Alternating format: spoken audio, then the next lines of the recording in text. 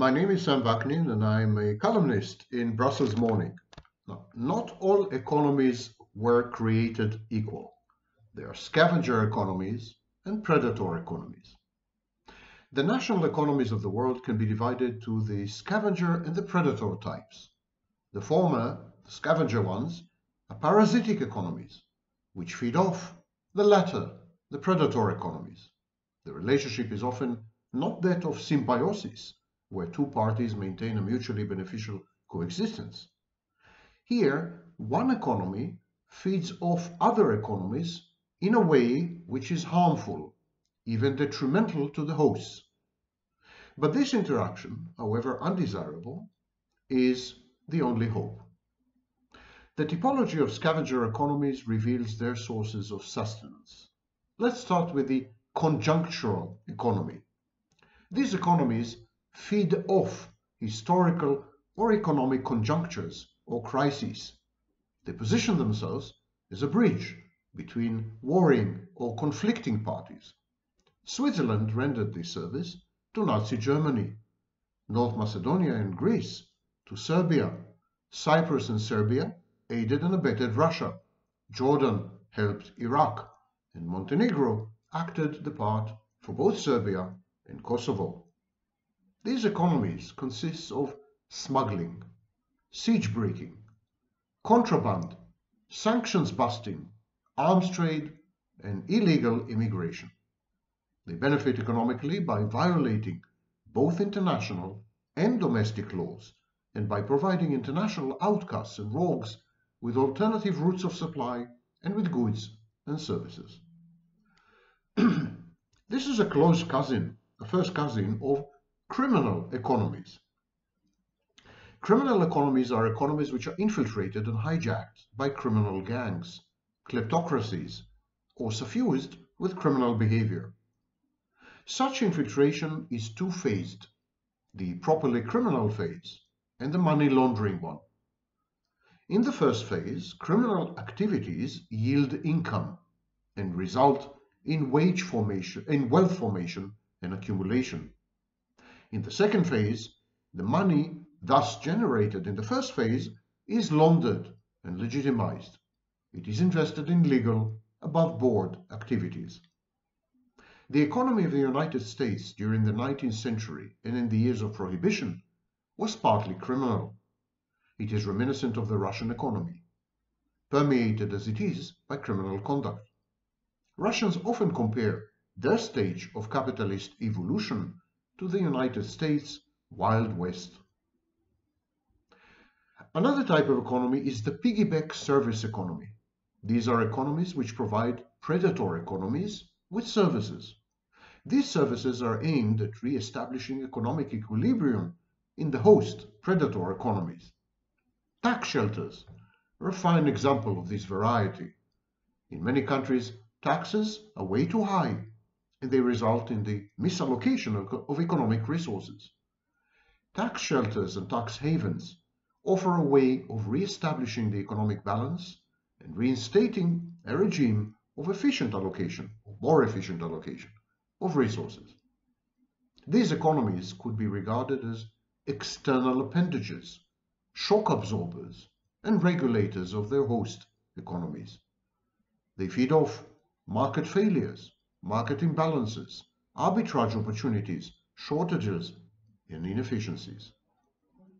Many post-communist countries and polities in South and Central America and Asia have made the provision of such services a part of their economic life. Free zones, offshore havens, offshore banking and transshipment ports proliferate from Panama to Arkhangelsk. The next type of economy is the aid economy. Economies that derive most of their vitality from aid, international aid, granted them by donor countries, multilateral aid agencies, and NGOs. Many of the economies in transition belong to this class. Up to 15% of their GDP is in the form of handouts, soft loans, and technical assistance. Another 15 to 30% are comprised of remittances. Rescheduling is another species of financial subsidy in virtually all developing countries have benefited from it. The dependence thus formed can easily deteriorate into addiction. The economic players in such economies engage mostly in lobbying and in political maneuvering rather than in actual production. The next type of economy is the derivative or satellite economy. These are economies which are absolutely dependent upon or very closely correlated with other economies.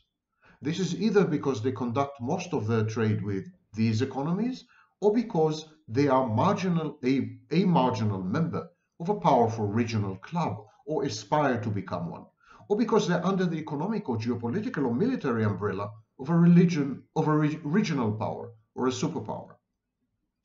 Another variant is the single commodity or single goods or single service economies.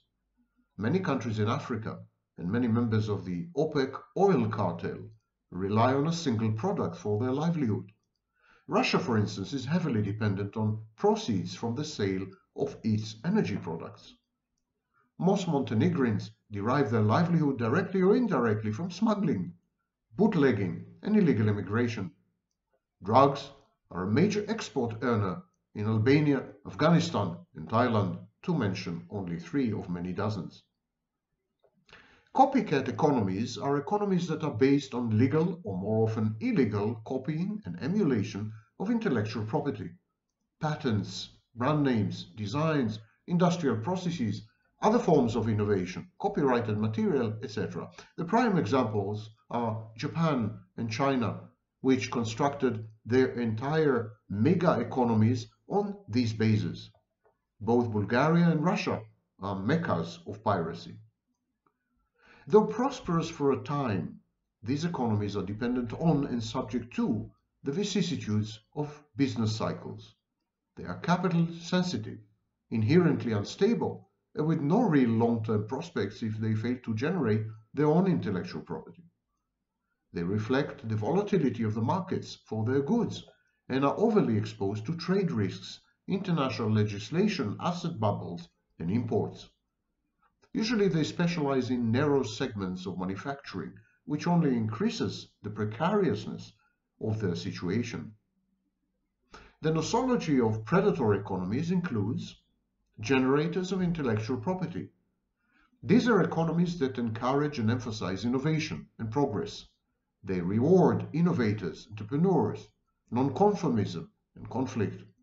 They spew out patents, designs, brands, copyrighted material, and other forms of packaged human creativity. They derive most of their income from licensing and royalties and constitute one of the engines driving globalization.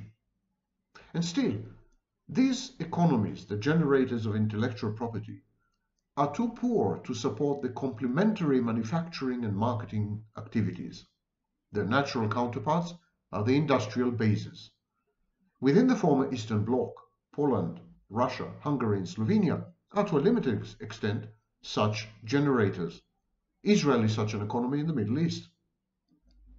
And then there are the industrial bases. These are powerhouse economies that make use of the intellectual property generated by the former type within industrial processes.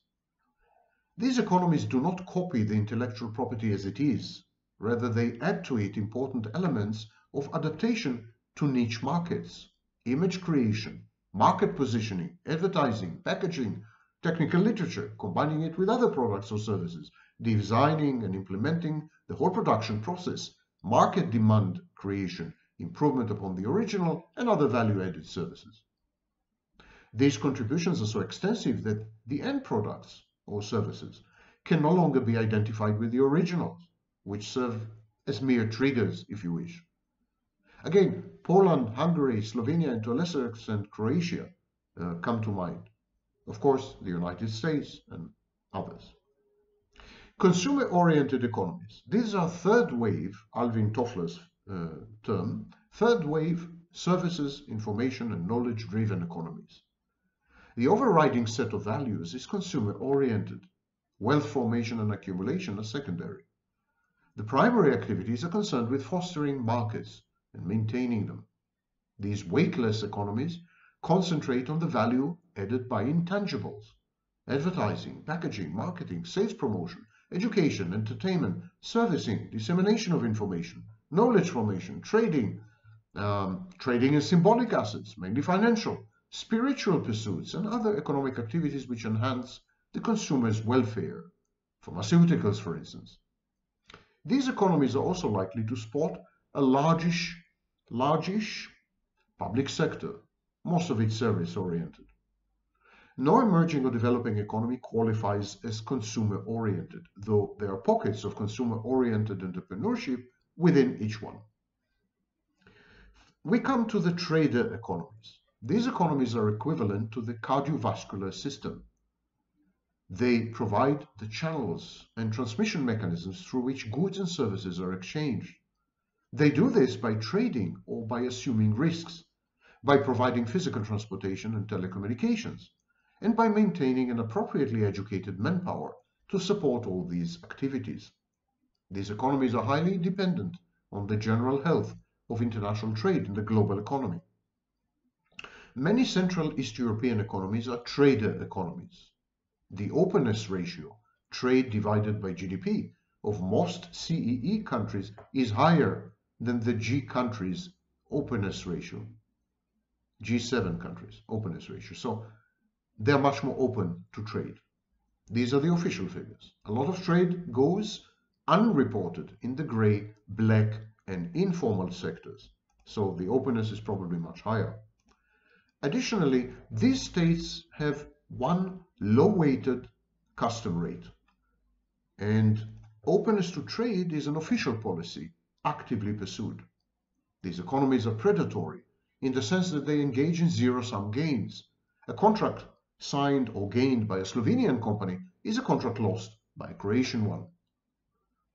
Luckily, in the past few, shall we say, decades, the global economic cake tended to grow, and the sum of zero-sum games amounted to more welfare for everyone involved.